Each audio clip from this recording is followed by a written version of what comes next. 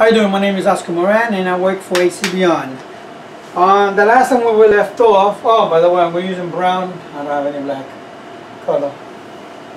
So we talked about single phase voltage. Today we're going to talk about three-phase voltage. Okay, we're going to do the same thing with the wiring diagram. We're going to have the transformer. And by the way, this is step down transformer.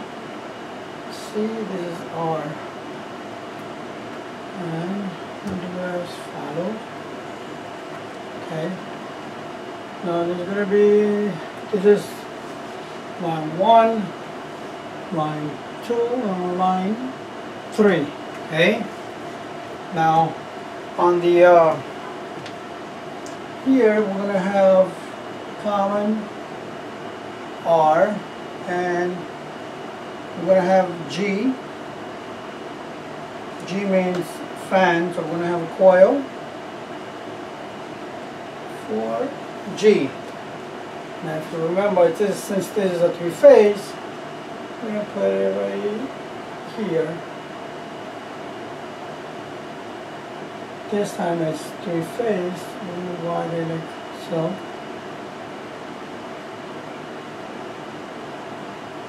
And like so. Now if you remember, I was doing this before and I mentioned that if the wire is not touching, it's going around it. Okay? Now if you remember the legend here, we're going to mention this let's say EC.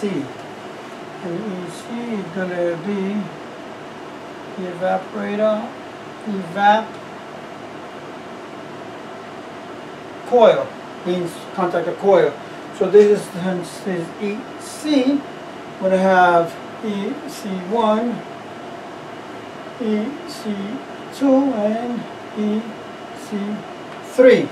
Now you remember that on the contactor it's itself. Remember, they have the main voltage and the control voltage inside the contactor itself.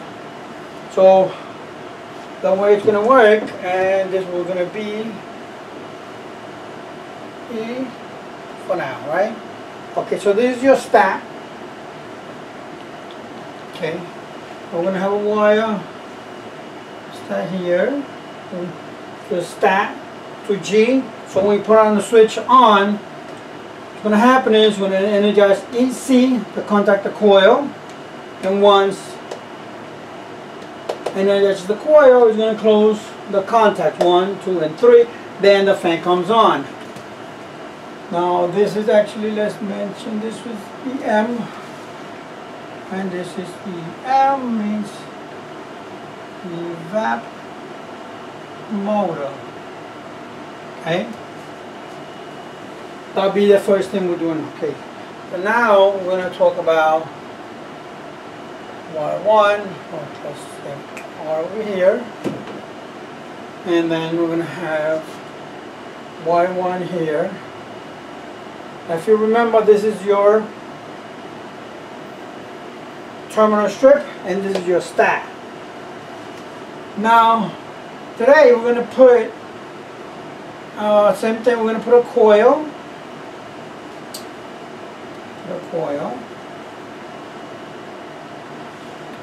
And we're going to put, let's say it's C,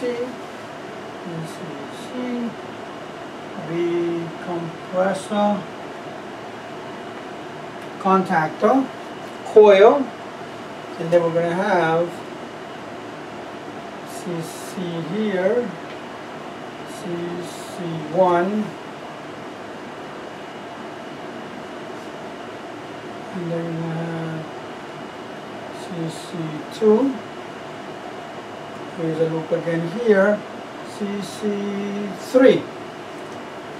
Now with the compressor contactor, same thing, same scenario. When you call for cooling, cooling comes on, fan comes on, depends if it comes on with the cooling or you want the fan to be running by itself first.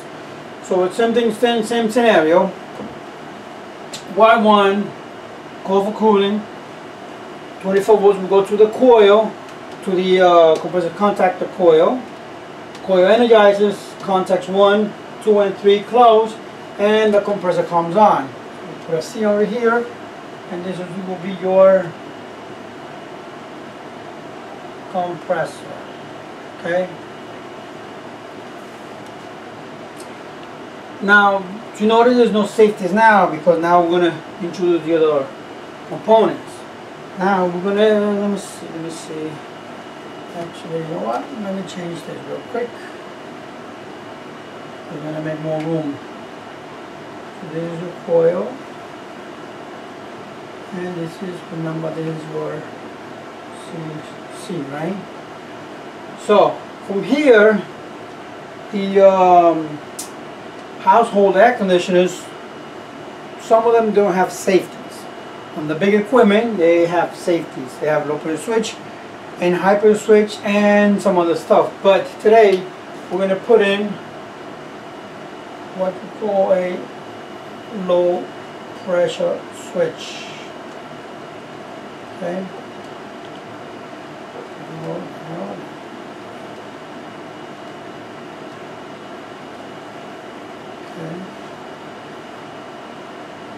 What's going to happen is, when the pressure inside the air conditioner goes up, the low pressure switch is going to close. And then we're going to put a high pressure switch. So this will be considered your LP, and this is your HP. Okay? Now normally, when you buy the low pressure switch from the store, it's normally open, okay? But once you put it inside the system, it closes because the system is pressurized and it closes by itself. Okay, so they're normally open. But since it's in the system, it's closed. Now the head pressure switch, when you buy it from the store, it's normally closed. What happens is when the pressure goes up, it's going to close.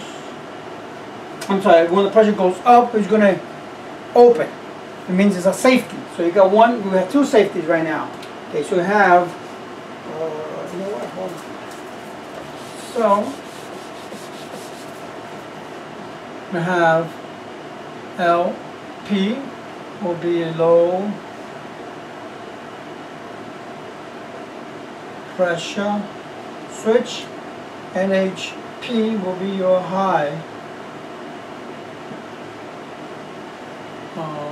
pressure switch. Okay, now remember that they're closed because it's in the system. So what's going to happen is, something when you call for cooling, 24 volts is going to go from here, work from the transformer to the stack, Y1, call for cooling. It's going to go through the low pressure switch, and then it's going to go to the high pressure switch, and then it's going to go to the contactor coil. Okay. Now, just in case if the unit is water cooled, I have to do something with the water flow inside the air conditioner.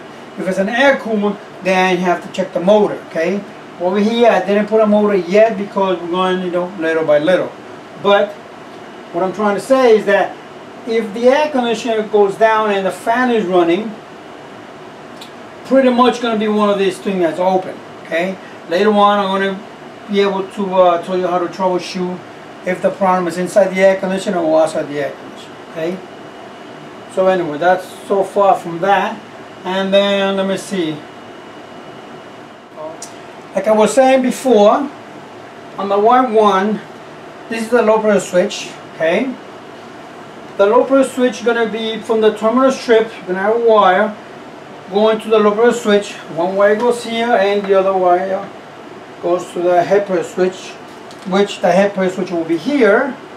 By the way, this is connecting to the AC system. Okay. And so is this one, meaning to the refrigerant lines. So what's going to happen is, this you're going to have it here. It's going to go from Y1 to the low pressure switch, from the head pressure switch here to the other low pressure, to the other side of the high pressure switch, to the contactor coil, which will be here. So pretty much going to look like this. Okay. Now from here, HEPA switches are wired from here, and from here goes to common. So once everything is closed on this one, it's gonna pull the contactor, compressor comes on, and that's it. With the evaporator fan, it's also 3-phase, so it's gonna be the same thing. Pretty much when voltage goes in here, one coil from one side of the coil, then to the other side of the coil, goes to common, closes, energizes the fan motor. Okay. Now the HEPA switch, I say like 90% of them are manual reset. This one is pretty much just automatic, but it locks out in safety. But like 90%, I would have said 99, but they have new equipment now. So 90% of the air conditioning equipment, HEPA switch, are manual reset. So a lot of people, when they're doing a service call, pretty much they'll press this and then compressor comes on, and that will give an indication that something happened with the high side of the system. Okay. So I guess with this, you know, I guess that'll be it for today. Just don't forget to subscribe, give you a thumbs up on YouTube and also on Instagram. Okay. All right, take care and bye bye.